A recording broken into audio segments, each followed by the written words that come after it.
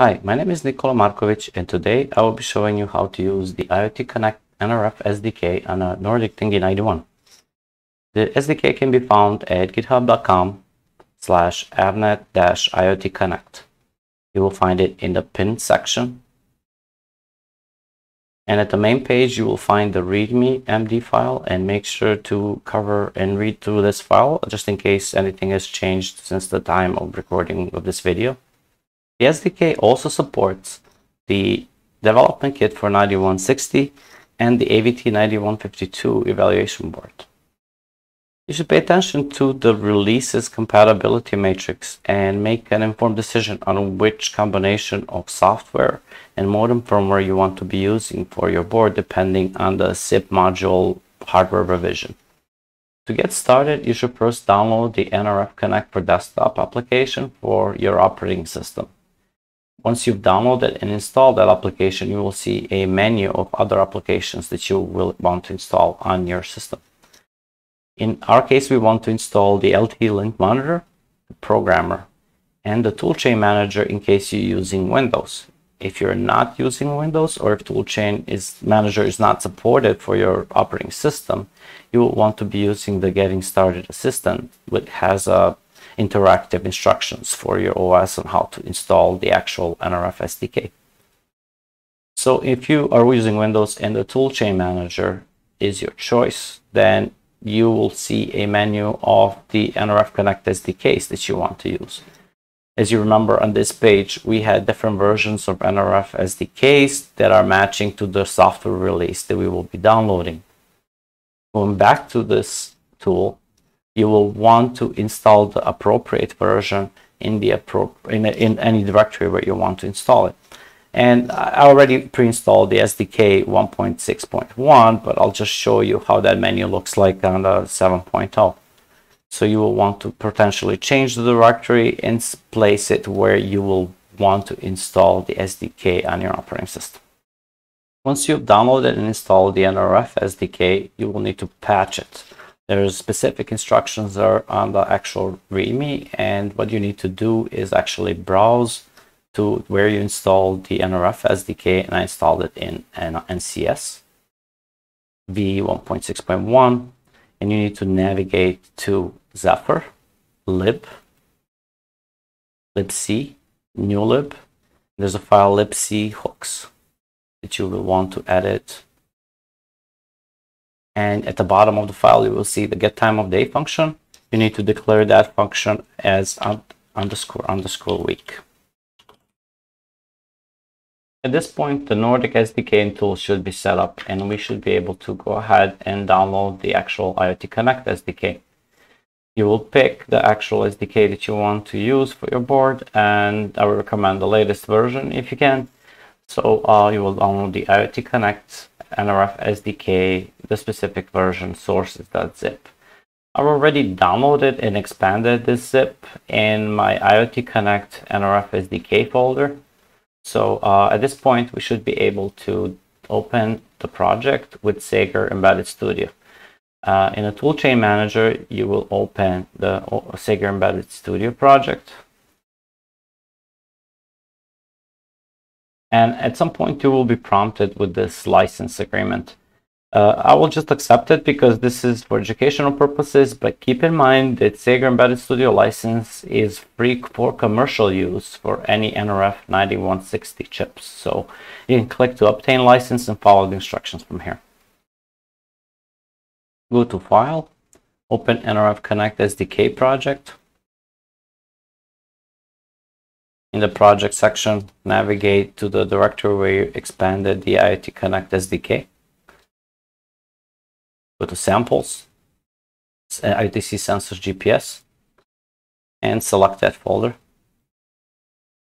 The board name will be Thingy91, nRF 9160 NS. Click OK. Some of these operations, like menu transitions and builds, take a long time, so you will see me often skip the video to save you some time. At this point, we want to be configuring the project by going to Project, Configure nRF SDK Project, and Menu Config. This menu config takes a while, and while this is loading, I will show you how to actually set up the IoTConnect account to be doing that. In IoTConnect sample, we will need the company ID, environment, and the device name that you will be using. So these items you can get from IoTConnect website by going to Settings, Key Vault, and CPID will be found at that page, and you can copy it, paste it into the company ID field. Our environment will be QA, so we'll enter that.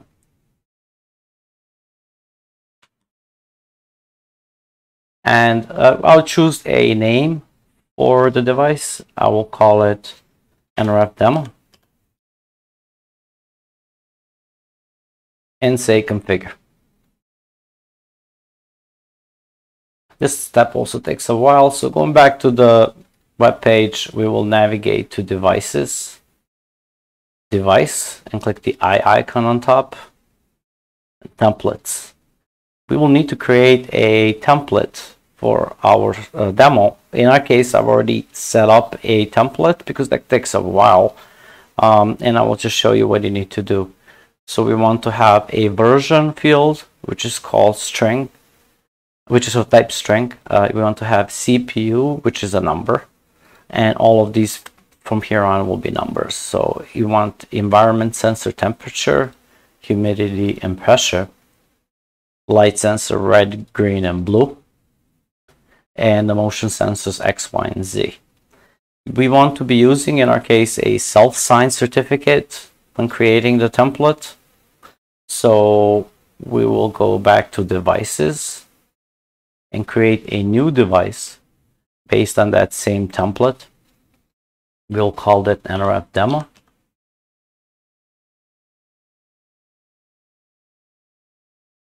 I pick the default entity, and we want to use the nRF demo template. You will click the certificate icon to generate a certificate. Ensure that you don't have a password set here. So you'll go and click the generate button.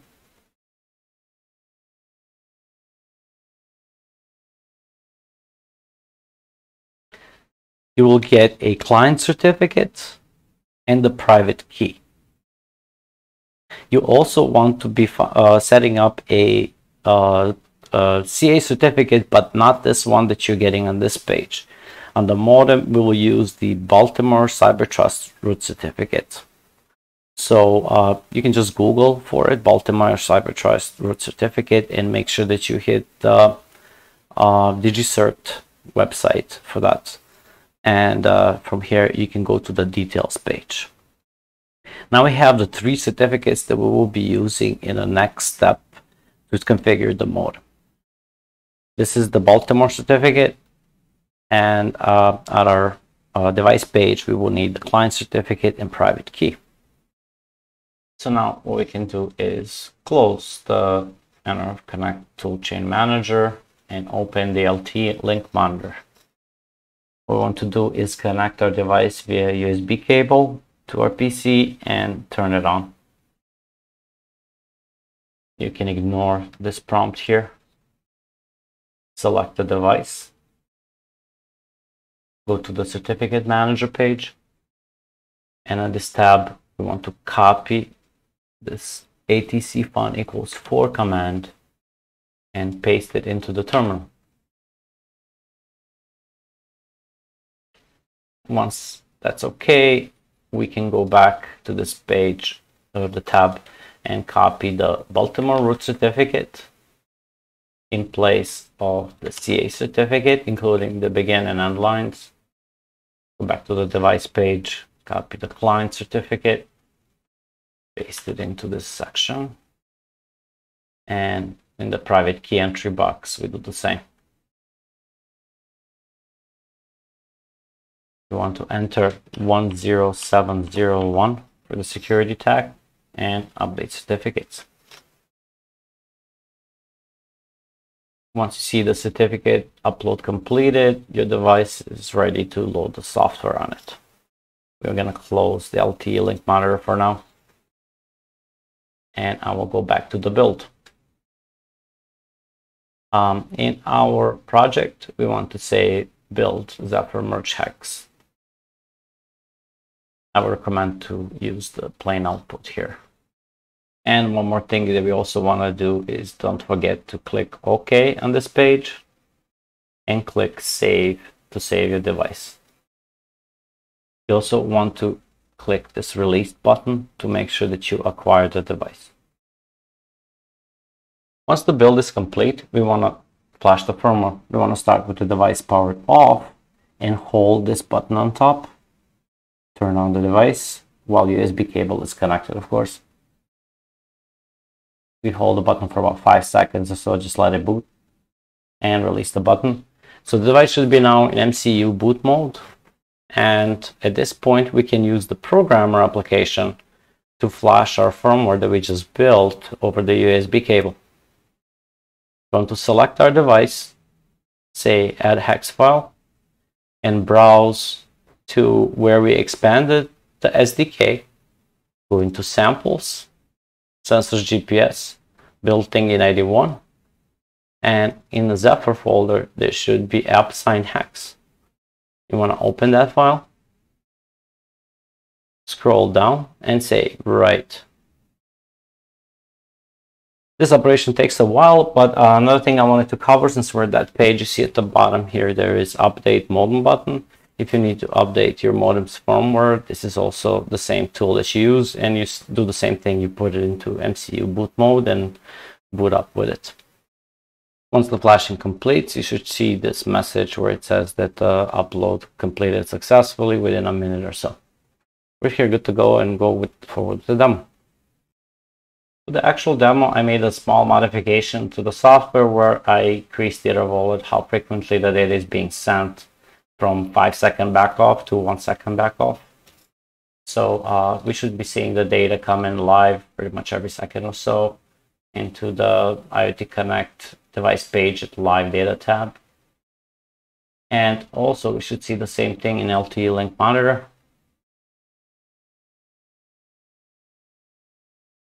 I've also made a dashboard page which should show the values a little bit more clearly. The humidity now is about 50%. The pressure is about 98% of 1 bar, I guess. Temperature is close to 31-32 Celsius, but I'm thinking that probably includes the board temperature itself. The light is predominantly green, but you cannot see that very well on the camera. So the LS green has the highest value. The board is laid flat, so you see the negative 9.8 meters per second approximately showing on the Z axis. And if we were to turn the board this way, it should show the X value increase to about 10 meters per second. And similarly, if we were to turn it upright this way, the Y value should go into about -10. This is all for the demo. I hope you enjoyed it. Thank you for watching.